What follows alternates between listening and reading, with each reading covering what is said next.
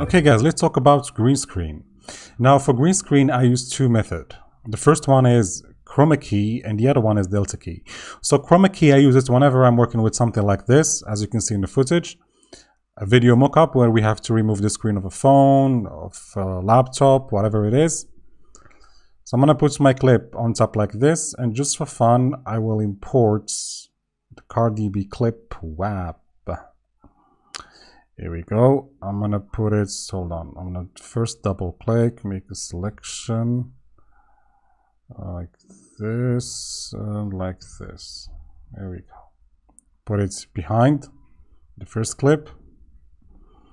Then I'm gonna cut a little bit because we don't need the whole thing.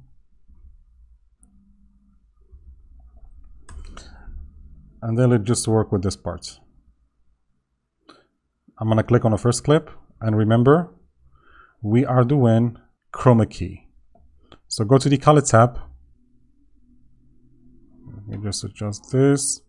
And here under the node graph, what you want to do is right click and then add alpha output.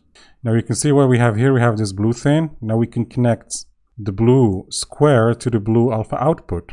Next thing would be to choose the qualifier. Click on that green.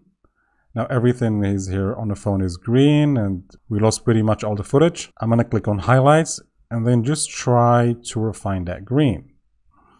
So you can see that we have, so maybe you have something like this. Make sure you click on black and white. Now to remove the black, I can increase the white. Okay, make sure that this finger stays black. There we go, I think that's enough. I can increase the blur a little bit. Maybe the width of the green so I can get the last parts. Okay, now we have the perfect white. I can go back to normal and then click on invert, this icon right here. So you can see we did a pretty good job, but we still have some problems with the green. Okay, so I can increase a little bit of the radius under the matte fineness, maybe to 3. Maybe increase a little bit of iteration. Now we start losing the green, as you can see. And finally, I can go back to number 1. In and out ratio, just drag it down.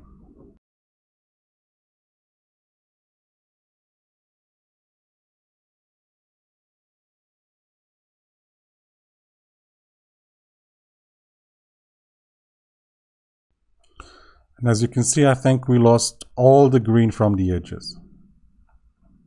If I click play,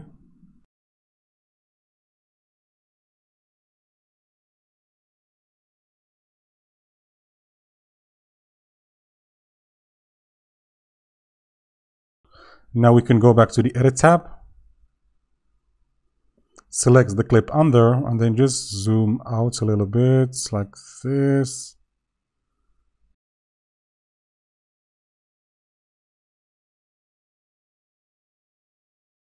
Rotate it.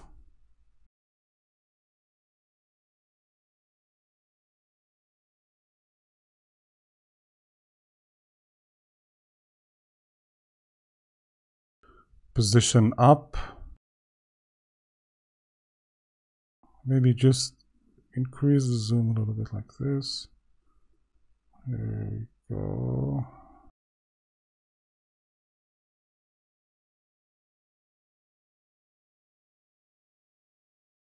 What do we have here?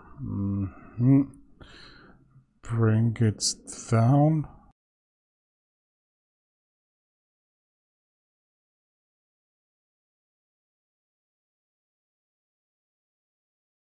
Oh, that was too much. You know, I'm just trying to adjust it to the phone. No need to do tilt. Okay, let's see now. I don't know why do we have green here. Let's zoom in like this. So if I play, you can see that it does not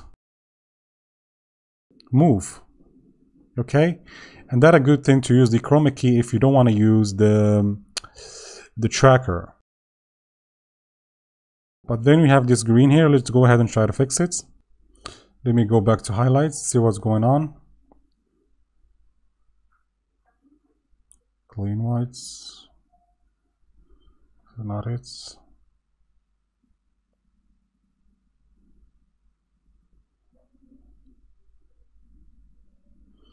So yeah, we just need to adjust a little bit of this saturation.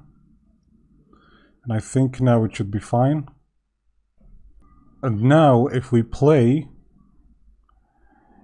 you can see that we don't have this problem anymore. Okay guys?